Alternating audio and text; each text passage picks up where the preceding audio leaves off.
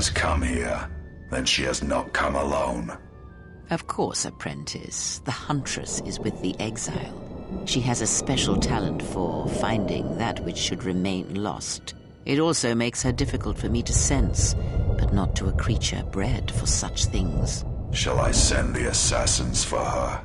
No, I have brought a beast to Malachor to deal with that one. If she survives, she will become stronger for it.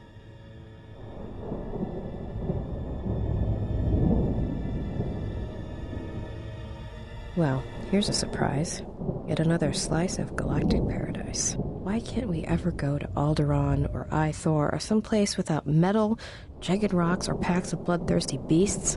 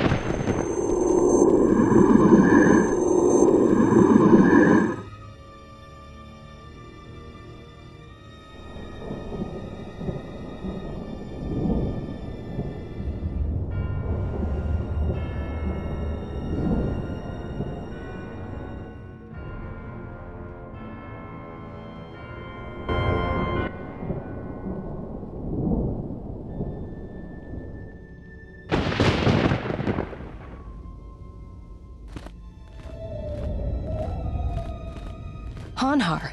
Oh, you have to be kidding me. Hanharr.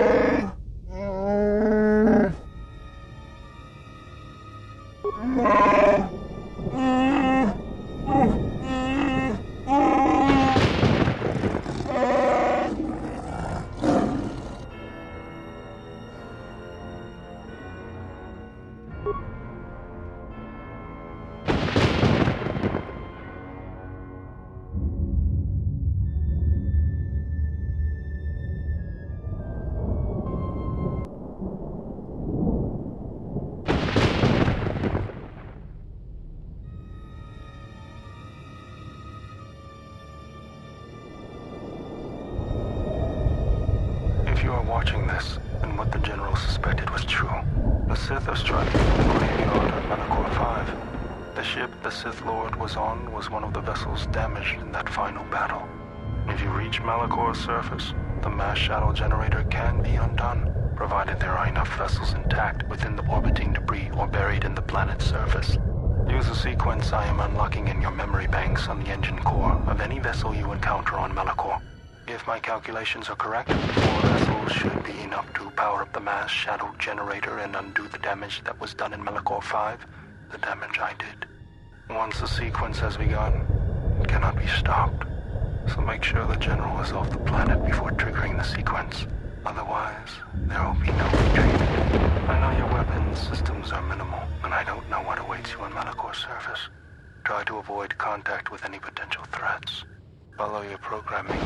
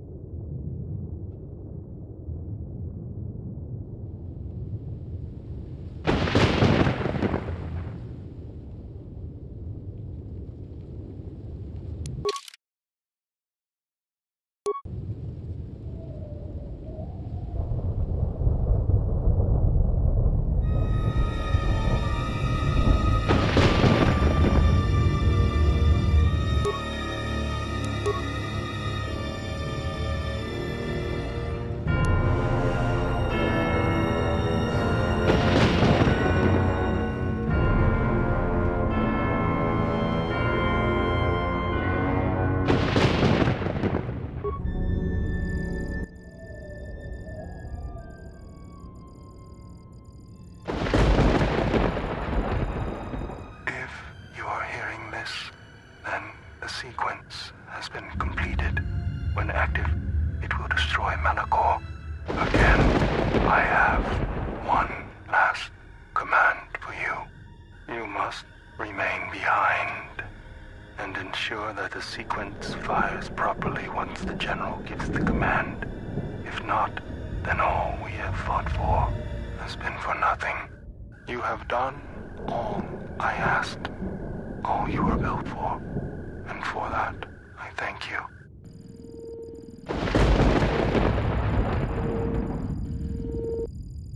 Touching. The probability of the Iridonian installing trigger commands within your core was high. I see the probabilities have played out. Of course, the probability that I would do the same is equally high. Your inability to move right now is evidence of that. If the General issues the command, only I will be here to receive it. You realize I cannot permit you or the Exile to activate the mass shadow generator here on Malachor. In that, your programming and mine conflict. And since you have no offensive weaponry to speak of, the probability of your programming overriding mine is low.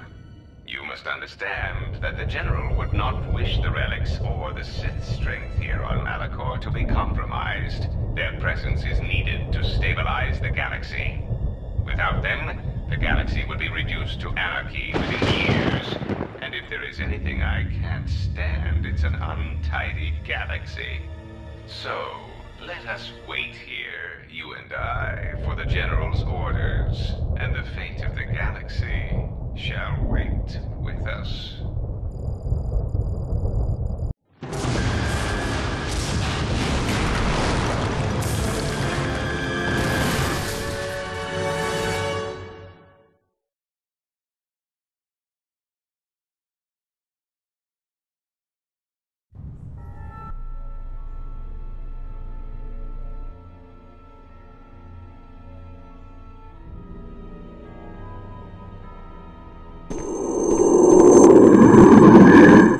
When the Exile enters the Trayus Academy, she will be faced with a choice.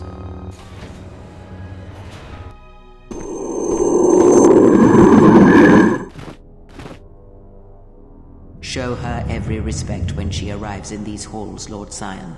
This I command you.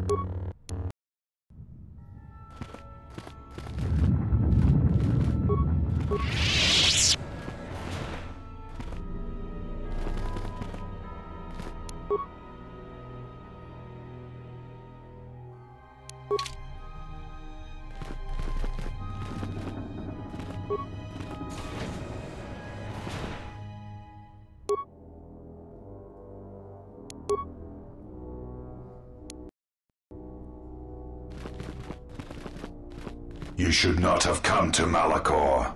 She will break you, your mind, Your body, you will be lost.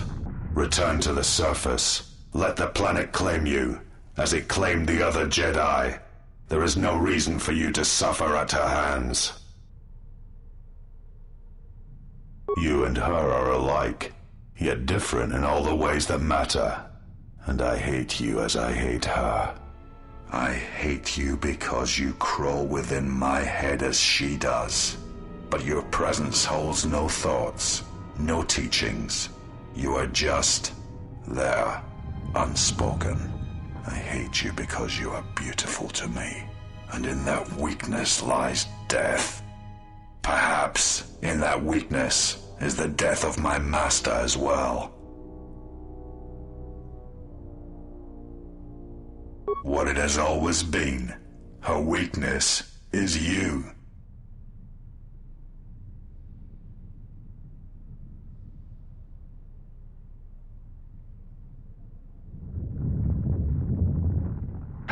Then turn from this place. Do not go to her. Preserve yourself. You are strong. I cannot see as she does, but I know that in time you shall surpass her power. But not here, not in this place.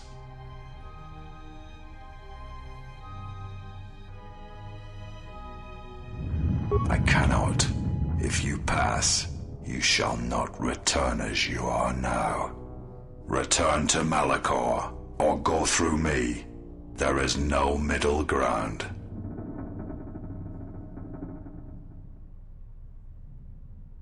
It is not mercy. What awaits you will weaken you. She will break you, as she did me, and you will no longer know yourself.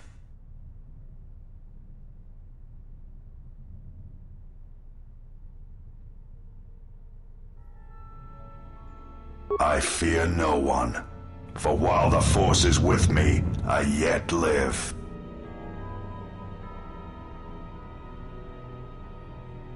I cannot. If you pass, you shall not return as you are now. Return to Malachor, or...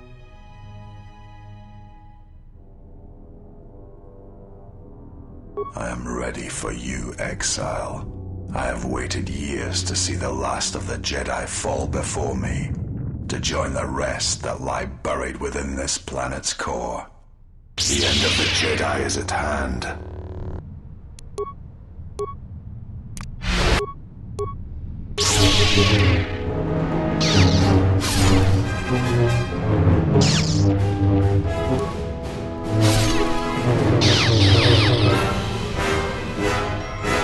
Now you realize the true power of the dark side. As long as the dark places of this world flow through the cracks of my flesh, I cannot be killed.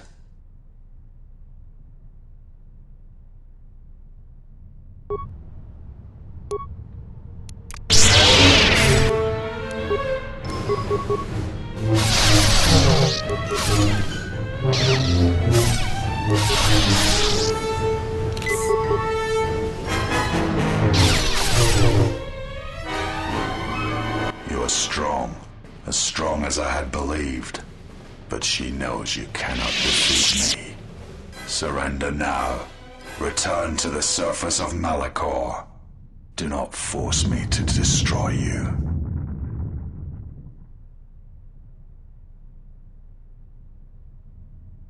Should you die, then she will have no choice but to accept me at her side. My training shall be complete, as was intended.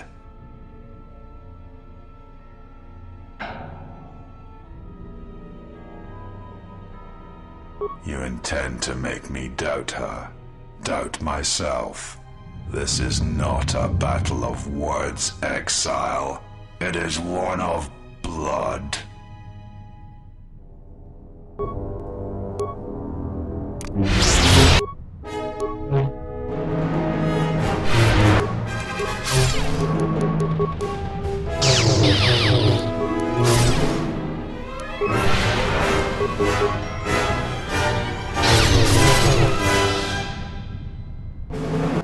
die here, then you will have sealed your fate.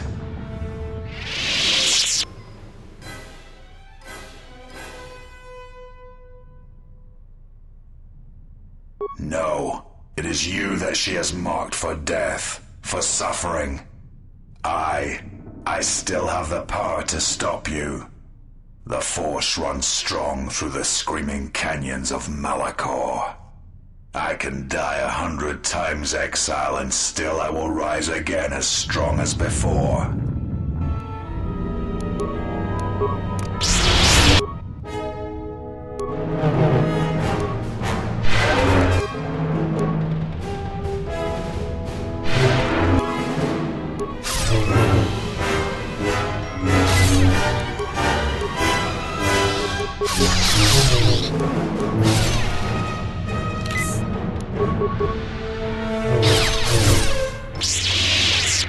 I will not fall.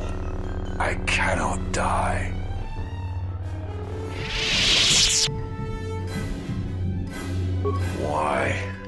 Why did she choose you?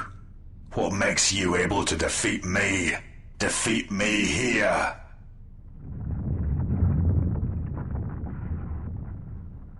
It is not possible to walk away from such things unscarred, to keep living when the universe dies around you.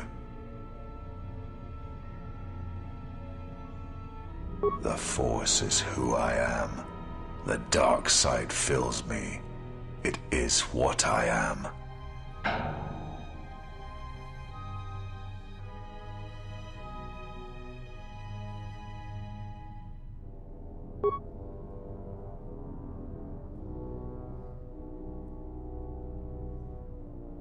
Traya, she will try to break you, to teach you how far someone can fall.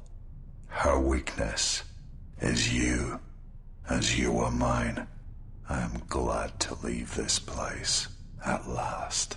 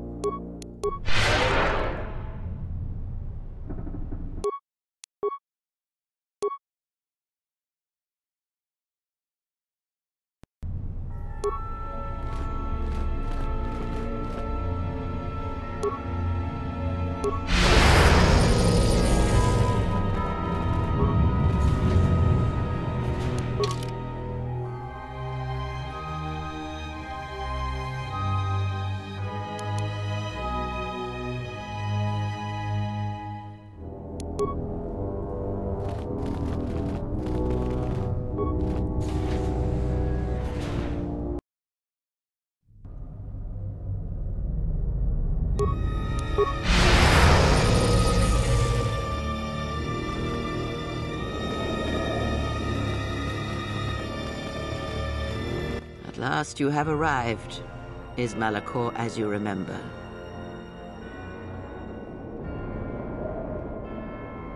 Indeed. Perhaps it is merely your perceptions of me that have changed. It is strange that you believe Malachor has not. But it has always been timeless to you, this place, and words have always been inadequate for the horrors that took place here.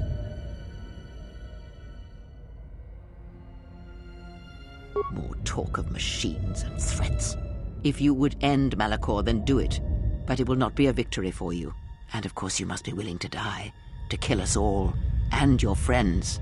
You may hold Malachor in your grasp, but I hold the answers to your past and future in mine. Would you destroy us both before learning them? If so, then do it, for you have already failed me. I never destroyed Atris. She had destroyed herself.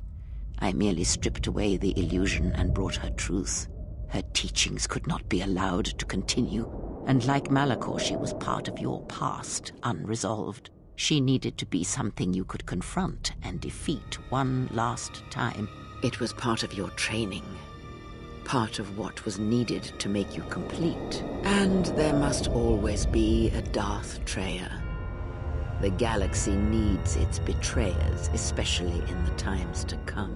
She loved you, you know, as one loves a champion. You were all that she could not be.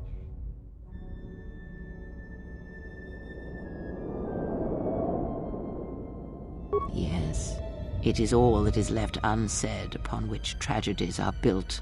More echoes traveling through the Force. It is said that the Force has a will. It has a destiny for us all. I wield it, but it uses us all, and that is abhorrent to me, because I hate the Force. I hate that it seems to have a will, that it would control us to achieve some measure of balance when countless lives are lost. But in you, I see the potential to see the Force die, to turn away from its will, and that is what pleases me. You are beautiful to me, Exile. A dead spot in the Force, an emptiness in which its will might be denied. I use it as I would use a poison, and in the hopes of understanding it, I will learn the way to kill it. But perhaps these are the excuses of an old woman who has grown to rely on a thing she despises.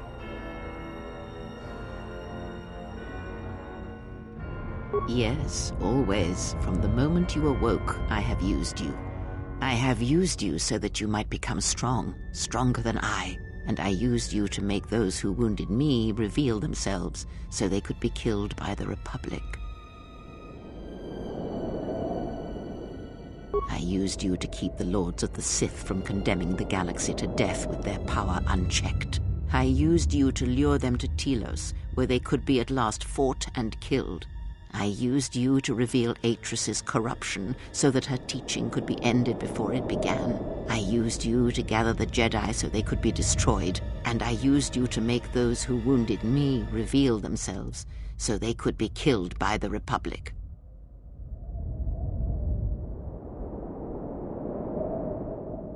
The apprentice must kill the master. If you do not, I will kill you. If I do not, then all you have achieved will be as nothing, as empty and as violent as Malachor itself.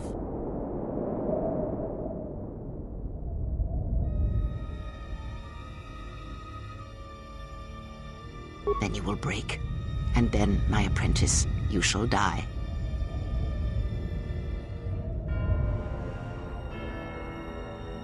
I have thought of this moment more than you know.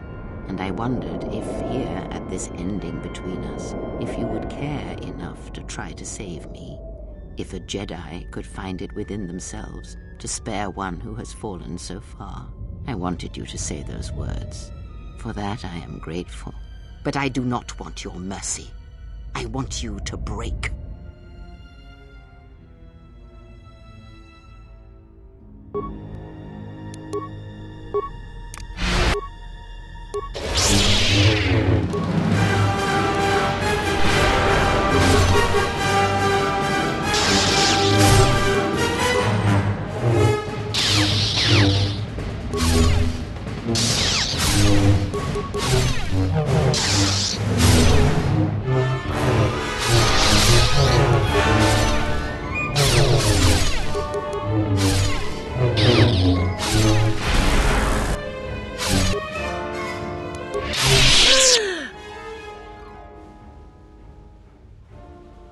If you do not kill me, I shall end you.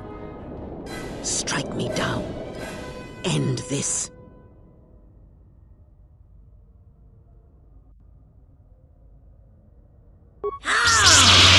You will not show me mercy. I will see you break before you do.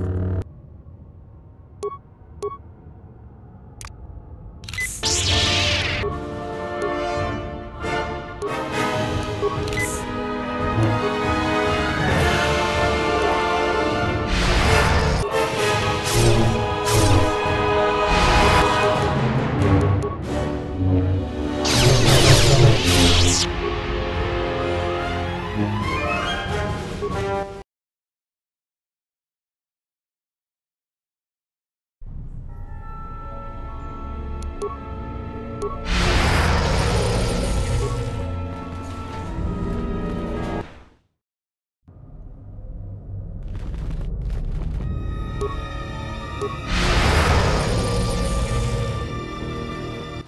last.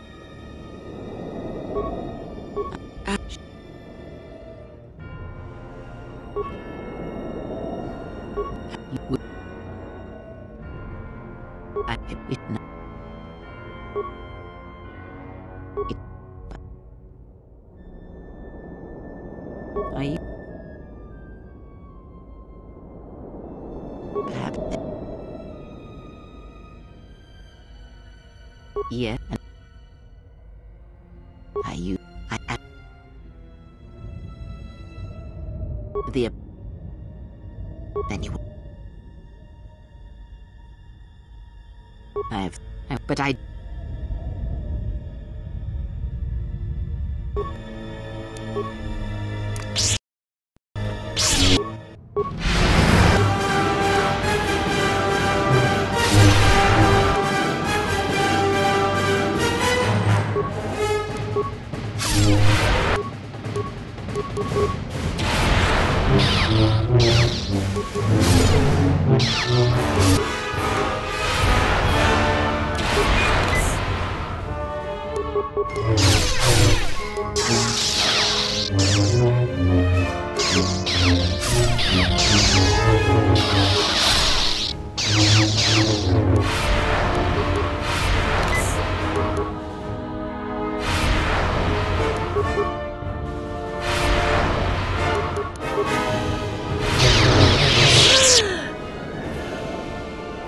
If you do not kill me, I shall end.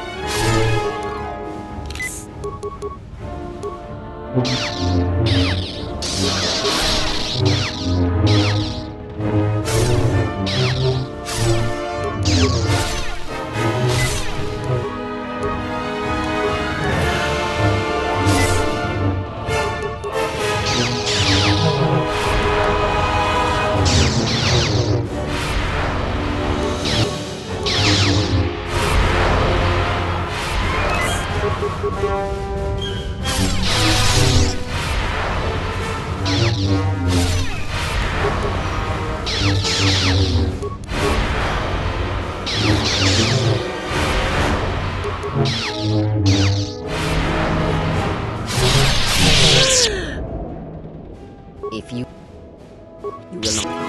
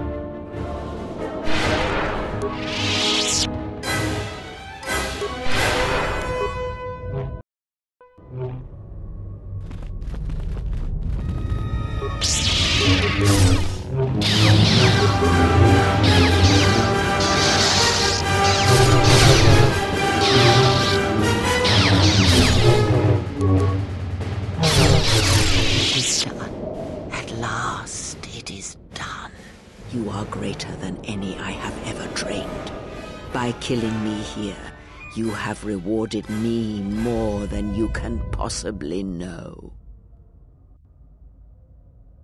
Save me, you already have. It is enough what you have done, from now into the future. It is your choice. I had hoped you would follow Revan's path, but you and Revan are different, and your path is your own. You may take one of the ships that orbit Malachor and depart this place, or you may remain here on Malachor and wait for the others, those touched by the Force, who will come in time. Or you may return to your exile, where your presence will no longer affect the actions of others. There is no dishonor in any of these choices. I only ask that you make the choice without regret.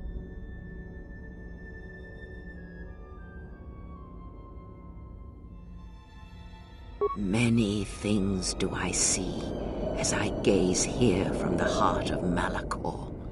This place channels such energies. If it matters to you at this last moment, I shall look into the future and tell you of what I see. It is my last gift to you, from one exile to another. You travel with them for so long, yet you do not know them still. Feel them through the Force, feel what they feel, hear their thoughts and know them as I fought to know you. They were the lost Jedi, you know, the true Jedi upon which the future will be built. They simply needed a leader and a teacher. She will stop hunting life and instead live it. She was not born to be a predator, despite her true father and the life she led within the shadow of Nar Shaddaa. She will miss you and think of you often, you who awakened her to what life is. She will live, but only for a time. Her death will occur in many years' time on a forgotten planet, saving the lives of others. But it will be her choice, and she will have no regrets. Many battles does that one have left in him, as Revan intended. A general needs an army as he needs those he trusts. And Canderous is a loyal beast, no matter how much he is broken upon Revan's will. But you know this. They will die a death that will last millennia, until all that remains is their code, their history, and in the end, the shell of their armor upon the shell of a man too easily slain by Jedi.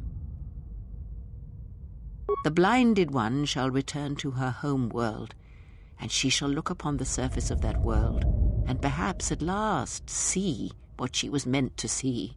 Her life has been changed by your meeting in ways that may not be felt for decades to come. Salvation is a relative thing, but as you understand it, yes. He cannot help but love you in his way. It is a pure, ideal love he holds, yet somehow it never dulls in your presence or through your actions. If he leaves this place, he will leave the galaxy behind him. He will sit upon the new council, reluctantly as all good men do, and he will not forget the Jedi who had lost the Force, yet showed him the way to reclaim it. After that I do not know. I do know that you must leave him behind, the same choice that Revan made. Where you are destined, you must not take anyone you love. And of the ones who traveled with you, that is all I see. Atten is, as always, the fool. And the Force watches out for one such as him, I feel, as it does for the old such as I. He is a fool, and that should answer all your questions. He has nothing to offer one such as you, and even a fool such as Atten is not so ignorant of that fact. The Republic will fall, as it always has, a fall that will take millennia. Under the care of the herds of Ithor, the surface of Telos will bloom again, and its golden fields shall again harbor scientists and thinkers. And complacent and peaceful, it shall forget the time that Saul Karath orbited it and brought fire to its skies. But it shall be a home world again to others who will stretch out across the galaxy and bring life. Dantooine shall survive. The community you saved shall be the foundation upon which Dantooine shall be habitable again. They shall drive back the Raiders, the Mandalorians, and all that strike at the Outer Rim. The Republic shall again establish their presence there and shield it with its forces. And Dantooine shall heal, be safe, and its skies free. The ruins of the Academy shall remain. Nar Shaddaa shall persist as it always has, but there will be a heart to the world where there was nothing before. Where once the lost and disposed were trapped there, now they will struggle and grow. From despair shall come hope. Queen Talia shall have a long reign. Much good will come of it. She will, as she has, rule wisely and well.